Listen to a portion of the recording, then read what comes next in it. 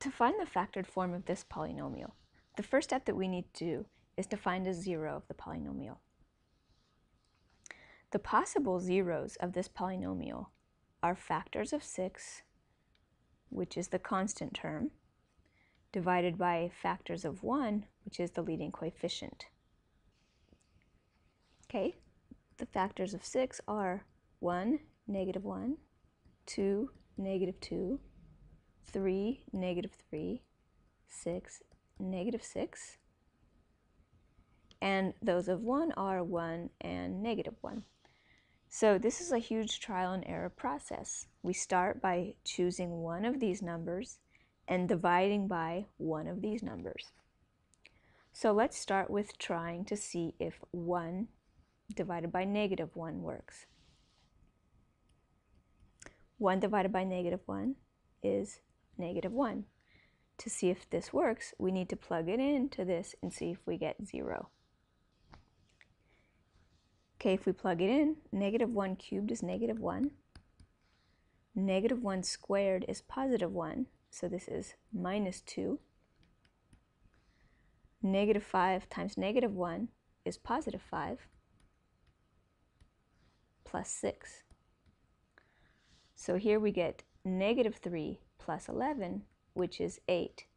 Since that's not equal to 0, that means that negative 1 is not a factor. Negative 1 is not a zero of the polynomial. Okay, now we have to try another one. Let's try 3 divided by 1.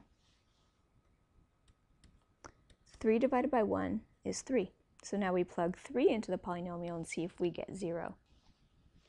Okay, so we get 3 cubed, which is 27. 3 squared is 9, times negative 2 is negative 18.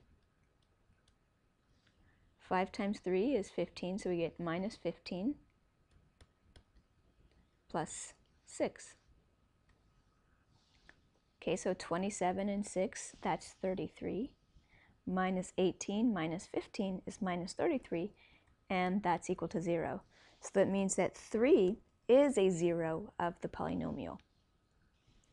Okay, so using this information, now we know from the factor theorem that since 3 is a zero, then x minus 3 is a factor. So what we want to do is we want to divide x minus 3 into the polynomial. Okay, so in general you divide x minus the 0. Our 0 is 3, so we're going to divide x minus 3 into this polynomial.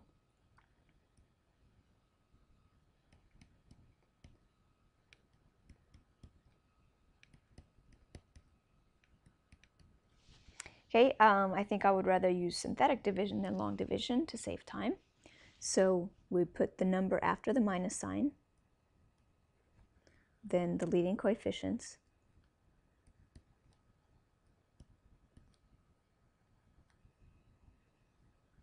bring down the 1. 3 times 1 is 3. Add, multiply, add, multiply.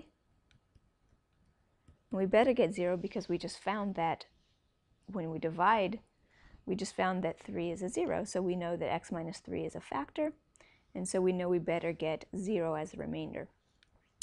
So what that tells us is that x cubed minus 2x squared minus 5x plus 6 divided by x minus 3 is equal to x squared plus x minus 2. Or if we multiply both sides of this by x minus 3, we can write it this way.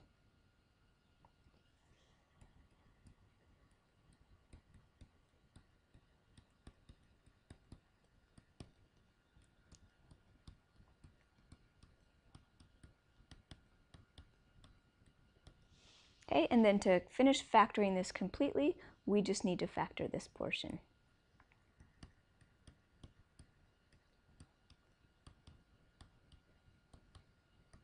And to factor this, we have plus 2 and minus 1. So the complete factored form of the original polynomial is x minus 3 times x plus 2 times x minus 1. Okay, so just to recap, what we do is we find a 0 of the polynomial, then we divide x minus that number into the polynomial to break it down. If this were degree 3, then we would find another 0 and continue to break it down.